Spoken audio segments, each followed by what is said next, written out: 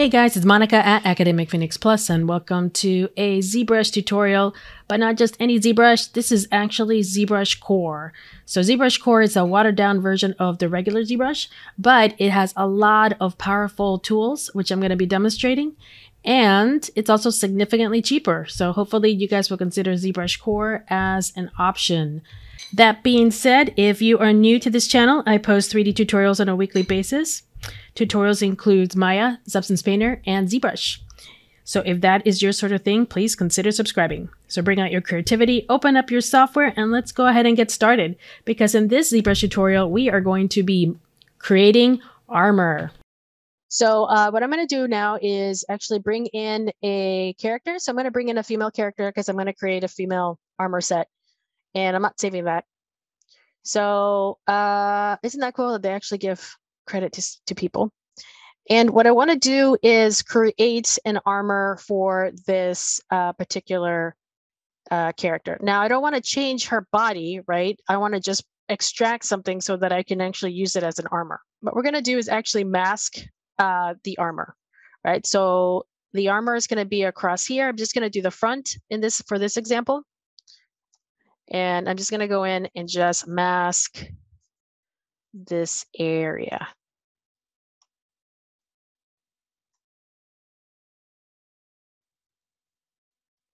Anything that I don't want, you can always unmask.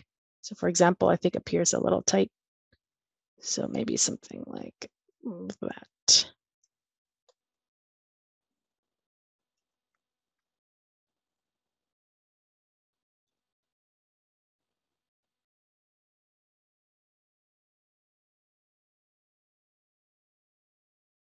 All right, I'm going to tighten the mask by holding down Control-Alt a couple times. We are going to do similar what we did before, which was extract.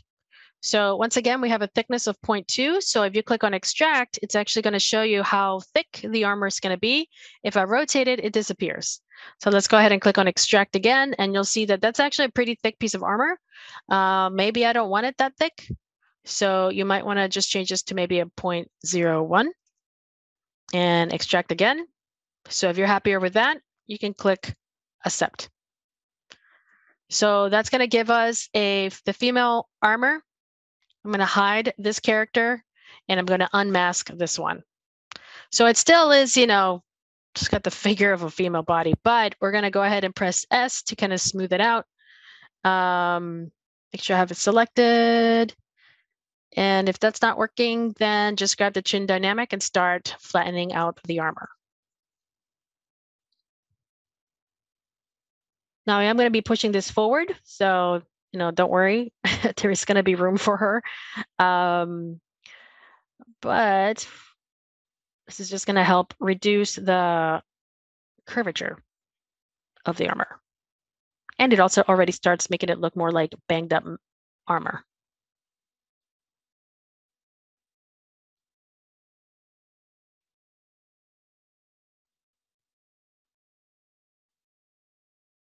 All right, so already starting to look like armor. Let's bring her back.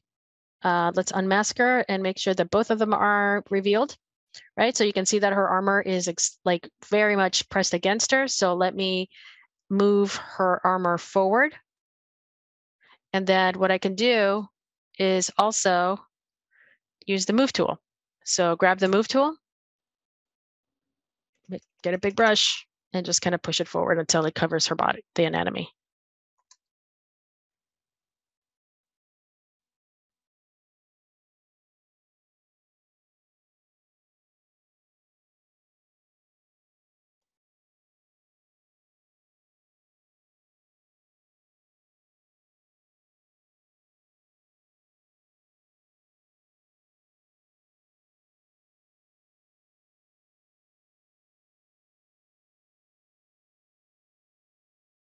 So fairly quickly, we can, I'm trying to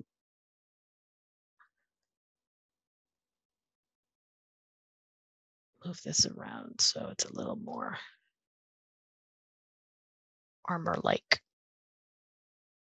There we go. So at least it covers her anatomy. So at least now I know that this is going to fit her. So if you don't want the pivot point, at her pelvis, you can always unlock the pivot point here and then just drag it up. And then now the pivot point will be right there in the center where you placed it. So that's a nice way of moving your pivot point. All right, cool. First, I want to kind of start off with the edges. So if you hold down Control and you see how I have this brush, there's actually different types of brushes out there for masking. So right now, if I click here, you can see that I can grab, it's a stroke, right? But if I grab the brush, I can actually get a circle, right? So if I click and drag, pink, I will get a circle. If I click and drag and then hold down space, this is literally the craziest thing in ZBrush. If I hold down Control, which is masking, and then I have this circle and I click and drag and hold down space, I'll be able to move the place and stick it wherever I want, right?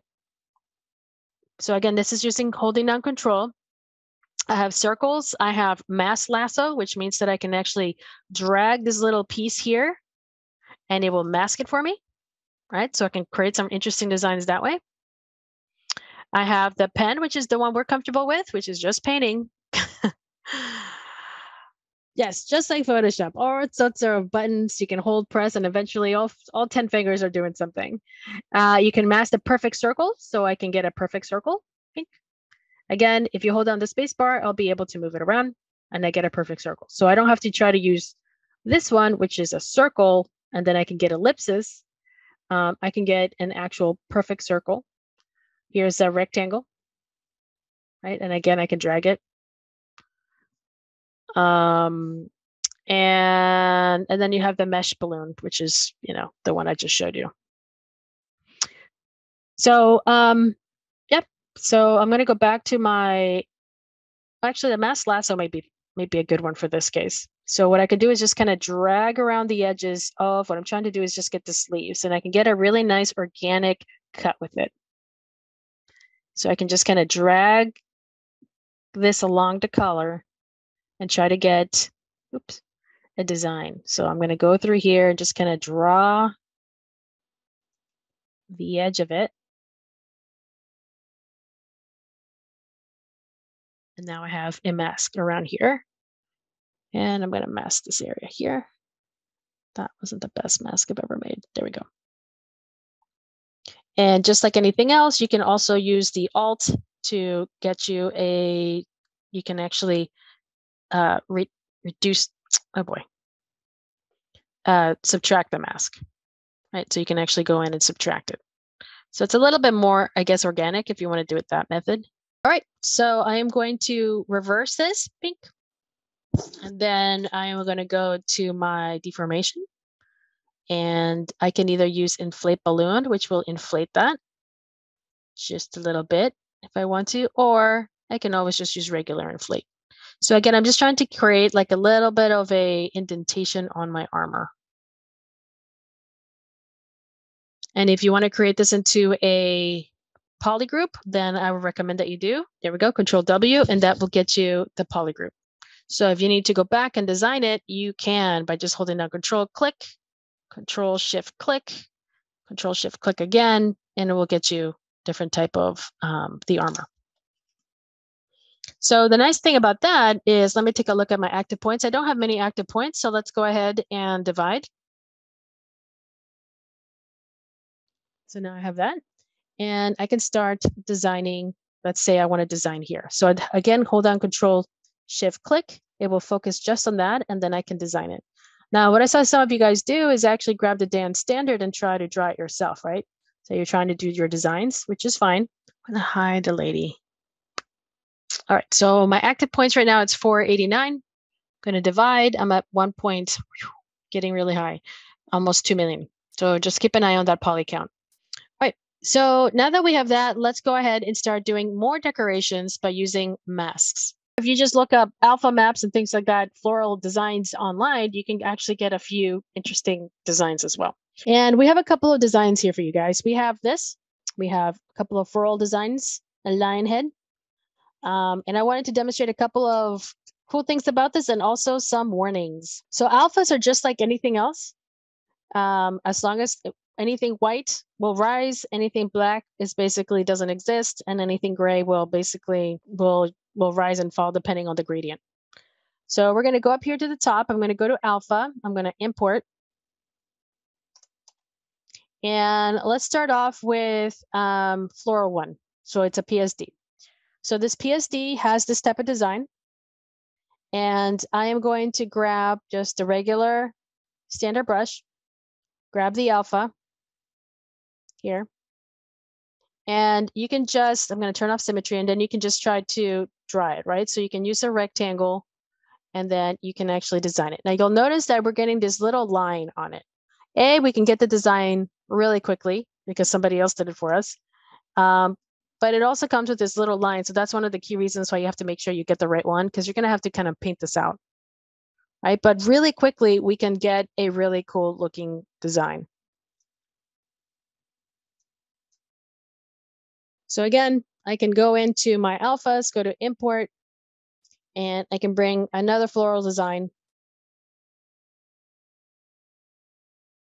which I have already active. And let me check symmetries on, and then you can just go ahead and either hold down Alt to make it stick in, or without holding out Alt, you can make it like this. Now, if you want, you can increase your density, your intensity, Z intensity, to make them stand out even further. But again, fairly quickly, you can get this really nice decorative armor. It feels a little bit like cheating, but it works.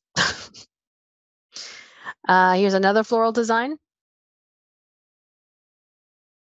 You can see that that one's too strong. So I'm going to reduce my Z intensity.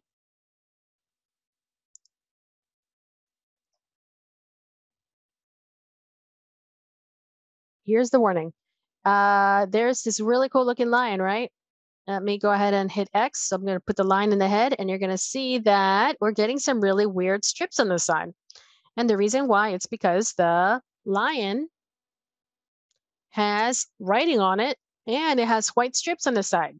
So if you guys want to use this lion head, you need to make sure you take it into Photoshop and clean it up. This is a quick example. Let me just jump into Photoshop. Okay, so make your selection. And in this case, I am going to select the words, all of the white borders, and then I am going to be filling it with black, right? The lion is white. And then I'm going to save as and call it like version 2, just so we can compare the difference. Okay, here's my lion 2. I'm going to increase my intensity. And there you go. I now have a lion.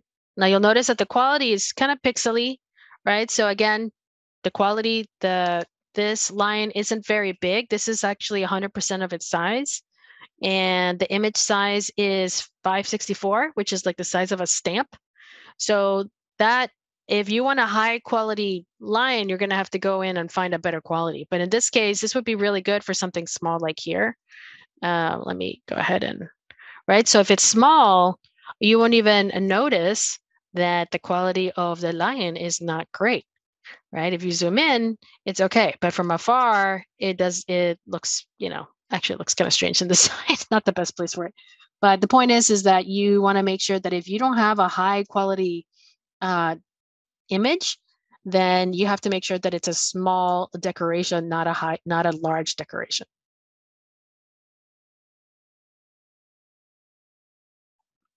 And then you might want to go in and just soften the edges. I'm holding down Shift and just soften the edges. All right, so very quickly, we're getting some really cool designs. Let's bring in our own mask. Right, so we can, in fact, import our own masks. For example, let's say that I'm a really great artist and I can draw these really cool Celtic designs. However, masking isn't so hot. My masking isn't great. So what can I do? And if I try to use this, I mean, it's a good start, but I'm not, exactly thrilled about it. What we're going to do is hold down Control, and we have an alpha. So let's grab the Celtic knot.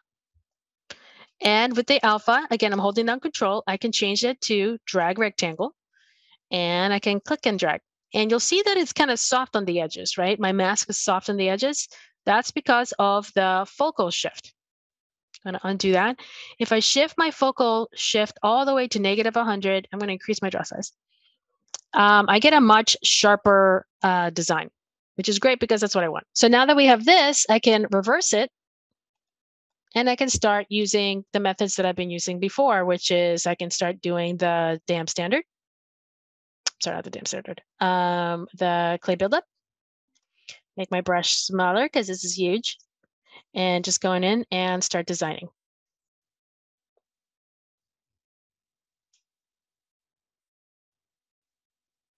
Or actually, might be actually better for me to inflate. That's what I should have done first. So let me just inflate a little bit. Oh boy. Let's do inflate balloon. That might be a little better. Just a little bit, not too much.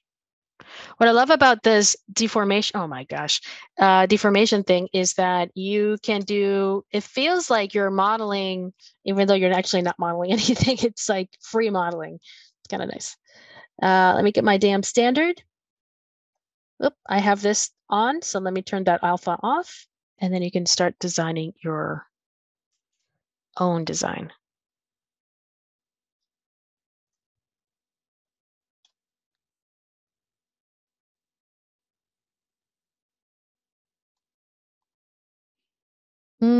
Let's go to stroke. Let's go to lazy mouse, and I'm going to increase my lazy mouse radius so that I can get a little bit more of a drag. There we go. So that gives me a little bit more control instead of just kind of drawing it over and over. So then I have, there we go. That makes things a little bit easier for me to kind of get a better design.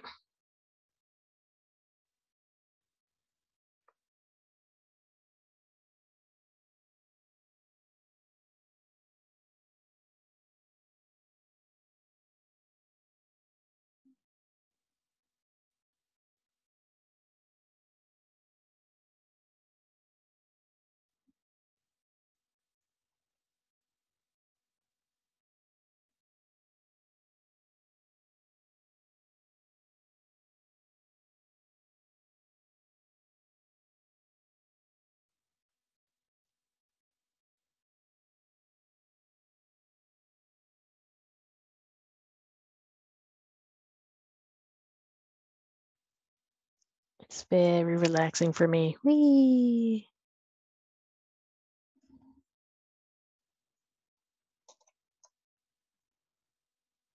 So you can create your own designs using that. You can use someone else's alphas. Yeah, that's kind of like what I wanted to show you guys today is just different types of ways you guys can create decoration. Okay, everybody, that is basically how you can start your armor in ZBrush and how to add details using masks as well as alphas. In the next video tutorial, we're going to continue with the details. We're going to start adding some chain link, and I'm also going to show you how to texture it and render it in ZBrushCore. So thank you so much for watching. I'm really excited that you spent the time with me. Hopefully you learned a thing or two. If you did, please like and subscribe. And also share if you feel that somebody could use this to help them create better armor. Please share my videos. That would be amazing. Also take a look at academic-phoenix+.com. There you can find free downloads, free ebooks, and so much more. So take a look at academic-phoenix+.com. And while you're there, take a look at my e-courses. If you want to support me a little bit more, please purchase an e-course. It is they are a deep dive into Maya's modeling, texturing, lighting, and so much more. So I would really appreciate your support if you purchased a course or two. Again, thank you so much for watching. I really appreciate it. Keep creating, and I will see you next time when we complete modeling the armor and texture it in ZBrushCore.